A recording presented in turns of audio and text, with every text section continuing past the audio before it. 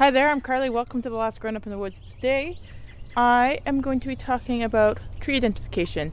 I'm going to be sticking to conifers, and for now I'm going to be sticking to 6 main types. I'm going to keep it broad so it hopefully applies to kind of the temperate northern hemisphere. But I'll be having to use, obviously, local examples of trees, so we'll see how this works. So I've chosen my 6 types based on what's common and widespread. So I've skipped a few, and if one of the ones that I've missed are common in your local area, I'm sorry you have got some local bias going on here. So the first one I'm going to be talking about is the cedar family, or the Cupressaceae family, or the cypress. Now this is a really large group. It includes the sequoias and the redwoods and red cedars and white cedars and yellow cedars and junipers, and each one of those has multiple species under the same names. It's a big group, so I'm going to have to be a little bit vague. I apologize for that. Behind me is my local example, the western red cedar, or Tsuga plicata. Let's take a closer look, shall we? So if you take a look, you'll see some overlapping scaly needles, which is pretty typical, although there is the common juniper and the redwood and probably some other species that have more needly needles. For most of these trees, I'm going to be talking about what they look like from a distance, but since the cedar is so different, it can be anywhere from a wee little shrub to a 100-meter tree. So I don't think that I'll be able to do that. The same thing goes for cones. These are the cones for the red cedar. Their cedar cones or cypress cones are typically small. They can be berry sized even or look like berries, like juniper and yellow cedar. Now let's say I come across a tree and I can't see the crown or any of the needles, and I look down and I can't see any cones. Well, I can use bark to help identify the tree, and cedars and cypresses tend to have very stringy bark. In fact, the inner bark of the western red cedar is so fibrous that it can be used to make baskets and jewelry and even clothing. So it's super important to the First Nations people around here. Let's move on, shall we?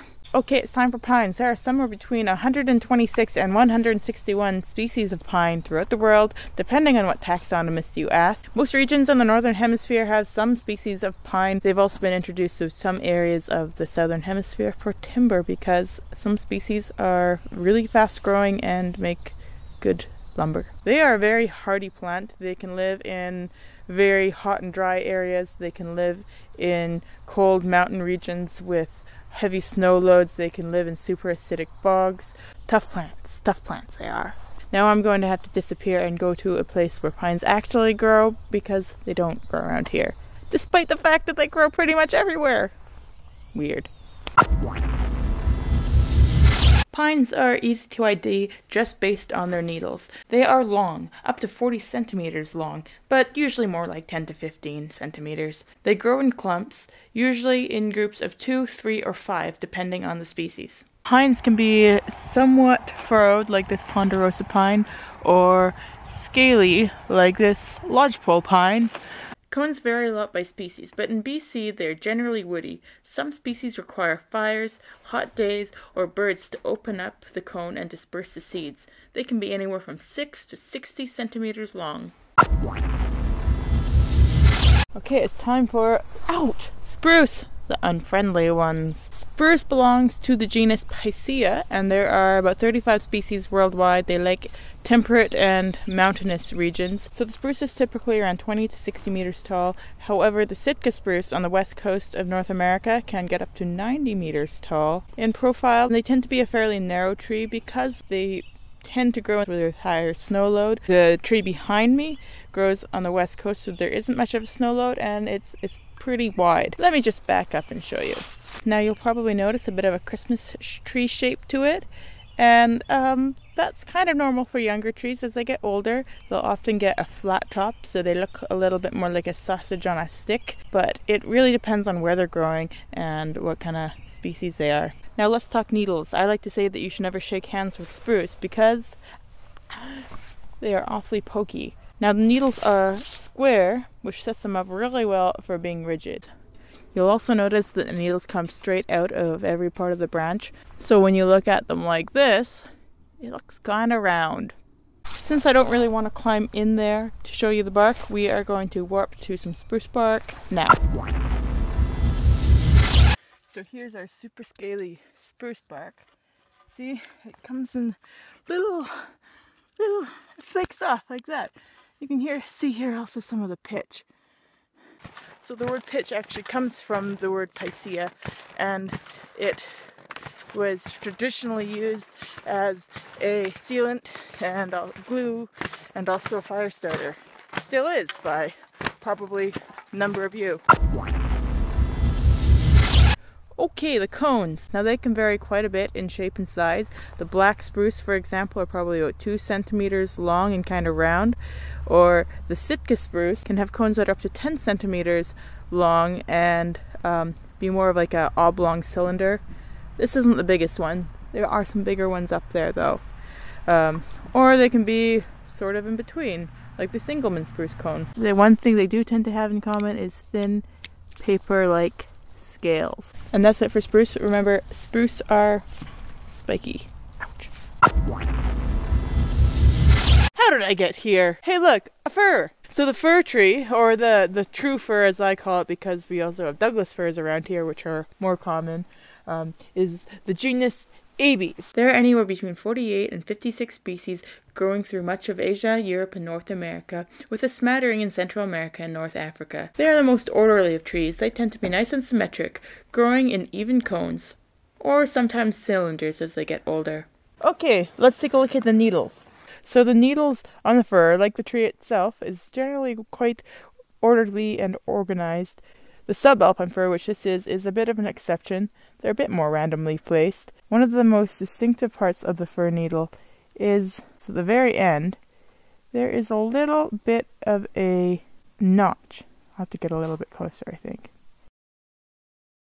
So the underside of the needles will always have 2 lines of stomata. And depending on the species, the top of the needle will either be green or have a line of stomata or just have a dusting of stomata. And they'll sit on the twig in a huge variety of patterns. In the subalpine fir, they sit all around, so the profile is generally round. But in the ground fir, like this one, the needles sit flat. So let's take a look at the bark. Now, you'll notice, first thing, that it's not scaly or deeply furrowed like the other trees that we've looked at. So let's take a little bit of a closer look. Now the fir tree is filled with these little blisters of resin, and the resin has been used as an antiseptic and a glue for wounds and a glue for other things. Firs have extremely distinctive cones, though they disintegrate fast and hard to come by. They're 5 to 25 centimeters long, usually more like 10 or 15. They are cylindrical and sit on the trees like candles. When they disintegrate on a tree, they leave just a stem sticking up.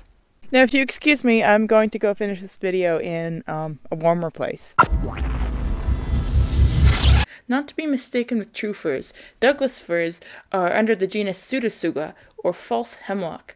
There are 4 to 6 species worldwide and are native to western North America and East Asia. Now, for the most part, when you hear Douglas fir, it refers to Pseudotsuga menziesii, which is a native to western North America only.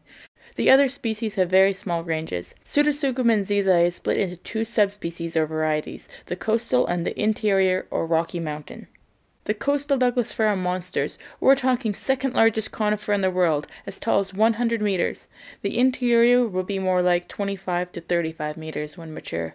Their branches tend to point up, but can point sort of everywhere, especially as they get older.